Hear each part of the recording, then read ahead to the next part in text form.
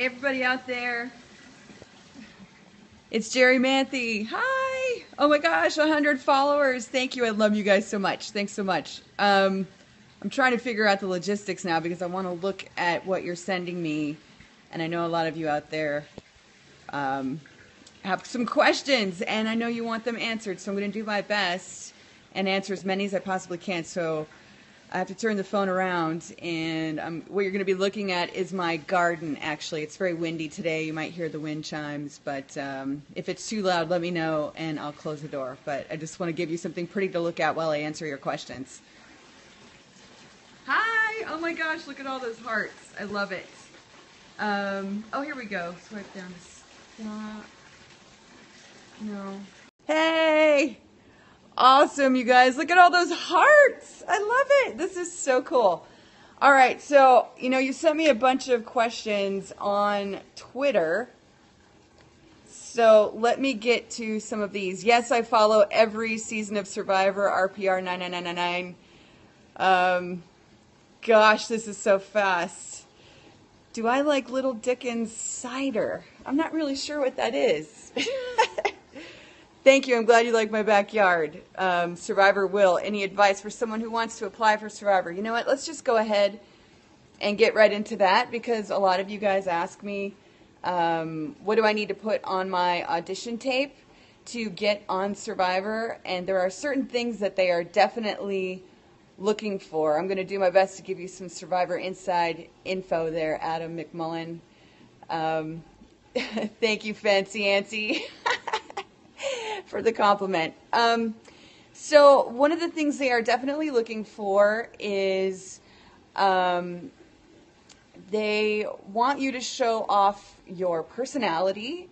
A lot of mistakes that people make on their Survivor audition tapes is they talk about why you want to be on Survivor, why you'd be great on Survivor. They show pictures of themselves, on Survivor, pretending to look like they were on Survivor. But the casting people don't want to see that. What they want to see is your personality.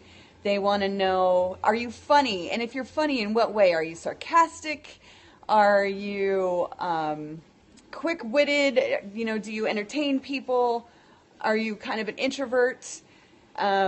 Which isn't really that great for Survivor. You don't want to be introverted. But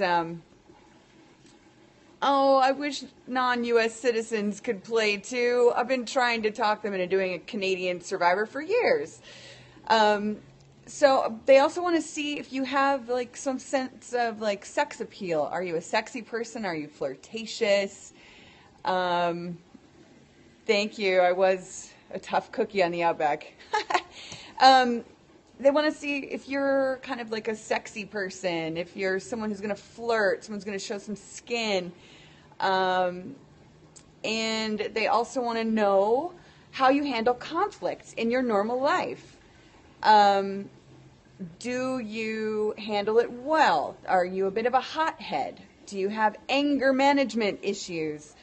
They don't necessarily want someone who's crazy, but believe it or not, but they do want to make sure that they can see how you're going to handle conflict.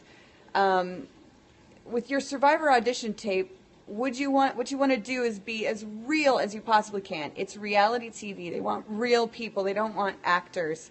So if you have a story to share about how you've interacted with someone at your job, they love knowing about what job you have, how much you love it or hate it, and how you deal with people in your office setting.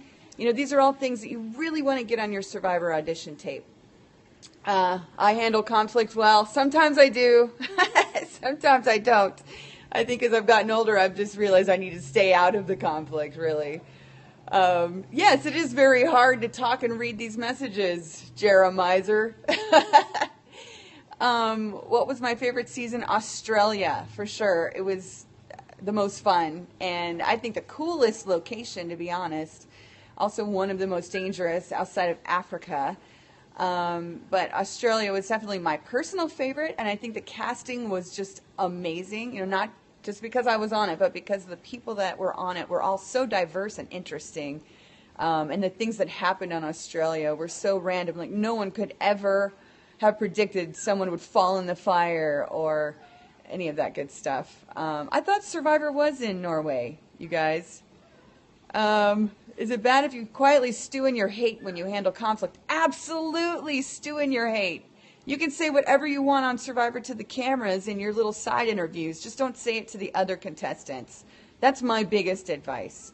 I don't really talk to Colby. I've tried a couple times to reach out to him, but he doesn't really respond unless we're all hanging out somewhere. Yes, I remember the creepy Finnish guy. I still communicate with him on Twitter, and he does come on the Survivor after show with his tweets occasionally.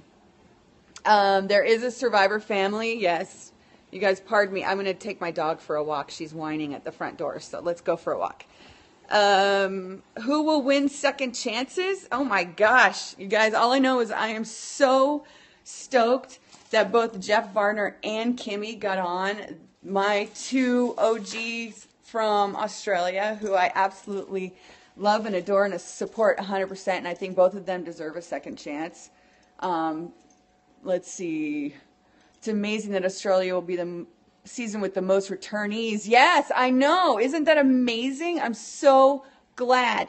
All right, you want to see my dog? Rocky. Wait, hold on. Let me flip this thing around again. Ah, gosh. This is my little doggy. Hey, Rocky. Say hi to everybody.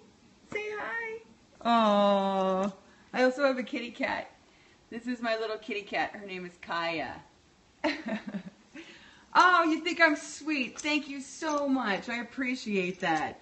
Yeah, Rocky is a girl. Her name is Rocky with an I. And her little tail is wagging right now because she really needs to go outside.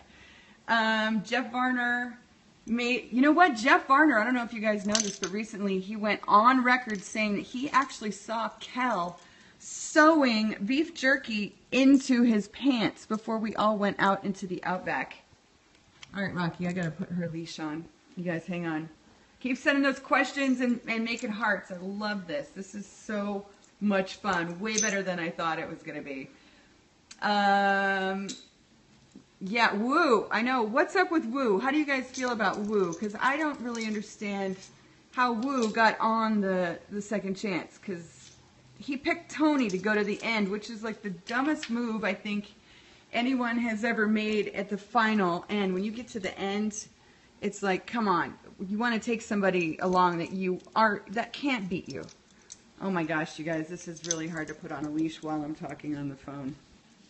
I've got so many things going on. Hold on. Everybody, hold on for a second. I'm still here. Rocky, come here. I got to get her leash on, you guys. She really needs to go outside. This is hilarious. So hold on for a second. Shane, I know. Shane, why didn't Shane get on? Oh, gosh, he was such a great character. Everybody thinks he's crazy. Even those of us in the Survivor community think he's totally nuts. And to see Shane get back on because Shane was such a great character. Okay, let's see. Okay. I live in the suburbs now. Let's see, why didn't you get on? Well, because it was Survivor Second Chances, you guys, and I've already played 3 times, so it would have been my 4th chance. And so that did not make me eligible. Do you think Tina deserved to win? Absolutely, Tina deserved to win. You guys, I voted for her to win the $1 million. It was my vote that actually decided her $1 million win because